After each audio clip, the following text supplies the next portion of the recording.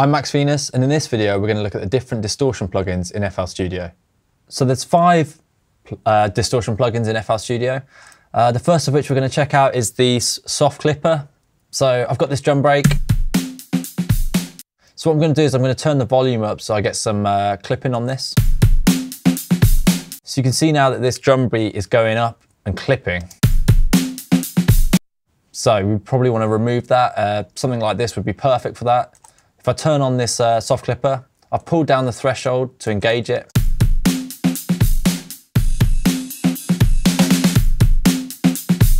So at 0, it's just cutting it straight at 0 with the threshold.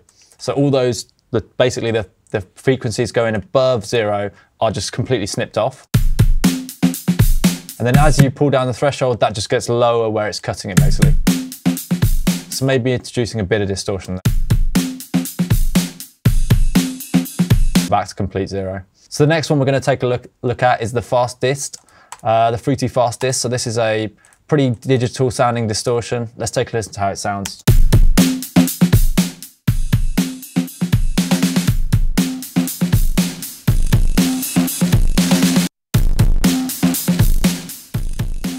So you've just got the threshold of the distortion where it kicks in.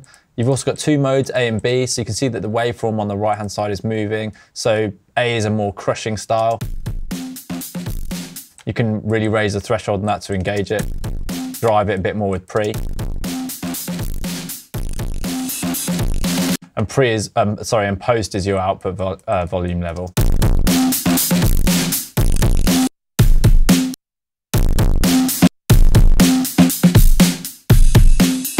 Can go from all the way to crazy to quite subtle on that one. A nice distortion. So the next one we're going to look at is the Blood Overdrive here.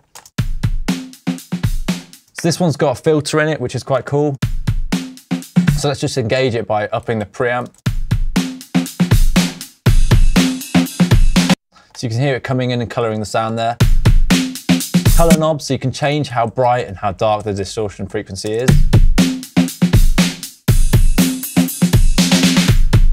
You can hear that, it's almost a filter sweep.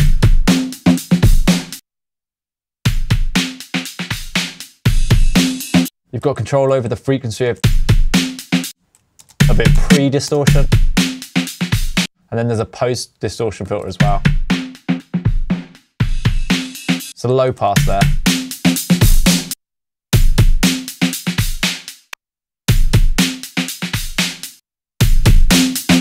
There's also a knob, if you dare to press it, times 100. So the frequency level, the volume is times 100 here. Yeah, it's pretty mad. You can turn down the post gain.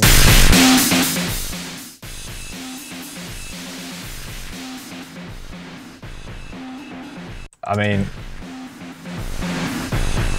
so that's a look at the Blood Overdrive distortion plugin. Let's take a look at the next one, which is the Fruity Squeeze distortion. So this is more of like a bit crush style. They call it square eyes.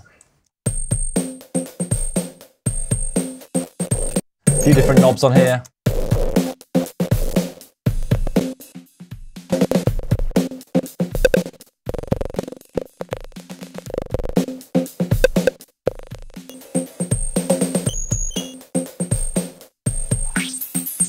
It's also got a filter. You can change that to pre or post.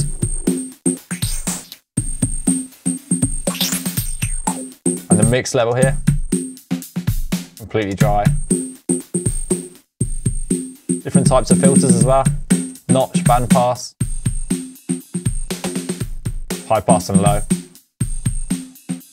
Okay, Fruity Squeeze, pretty cool. Moving on now to the Waveshaper. This is a wave shaping distortion plugin. So just straight graph, nothing's happening. You can introduce some distortion by basically moving the points around and creating a new wave. So this is the wave that's being applied as distortion. It can go all the way from completely subtle, slight bit of distortion, to absolutely destroying the sound.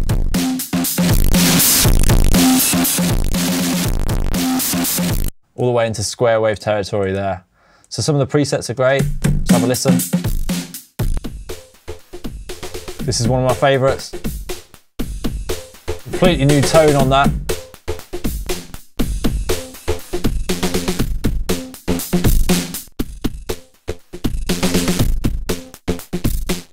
So yeah, have a play and see how you go. That's the Waveshaper. So in this video, we've looked at the 5 distortion plugins in FL Studio and the different types of tones you can achieve with them.